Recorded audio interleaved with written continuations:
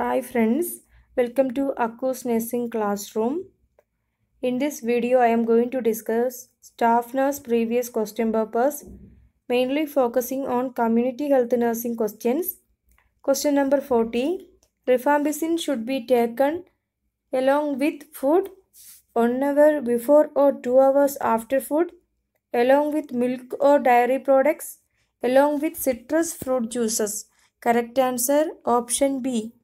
1 hour before or 2 hours after food.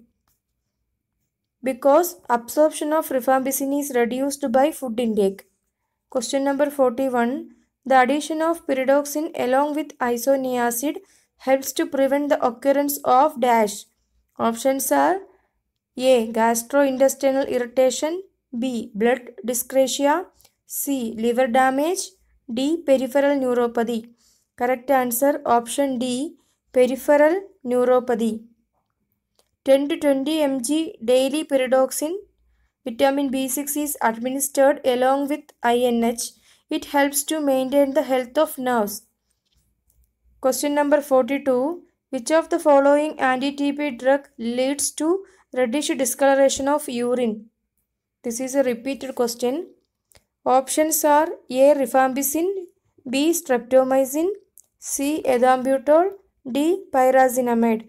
Correct answer option A. Rifampicin, because it diffuses into body fluids. Question number 43. Which of the following anti-TB drug leads to vestibular damage and nystagmus rather than deafness? Options are rifampicin, streptomycin, ethambutol, pyrazinamide. Correct answer option B. Streptomycin. It causes ototoxicity. Question number 44. Which of the following anti-TB drug is used for treatment of tuberculous meningitis? Options are A. Rifampicin, B. Streptomycin, C. Ethambutol, D. Pyrazinamide. Correct answer option D. Pyrazinamide.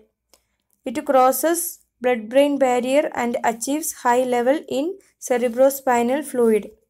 Question number 45. Which of the following anti-TB drug is contraindicated in pregnancy? Options are A. Rifampicin, B. Streptomycin, C. Ethambutol, D. Pyrazinamide. Correct answer option B. Streptomycin. Streptomycin is contraindicated in pregnancy because it may cause congenital deafness. Question number 46. BCG vaccine is available in. Options are A. Freeze-dried form, B. Liquid form, C. Oil form, D. Solid form. Correct answer option A. Freeze-dried form. The vaccine should be registered at a temperature below 10 degrees Celsius and must be protected from exposure to light during storage, wrapped up in a double layer of red or black cloth and in the field. Normal saline is recommended as a diluent for reconstituting the vaccine, as distilled water may cause irritation. The constituted vaccine may be used up within 3 hours and the leftover vaccine should be discarded. Question number 47. How to transporting stool samples to laboratory for analyzing presence of polio vaccine? Options are A. In a airtight clean plastic container. Option B. Between frozen ice packs at 4 to 8 degrees Celsius in a cold box. Option C. In sterile container at 20 degrees Celsius.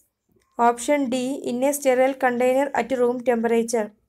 Correct answer option B.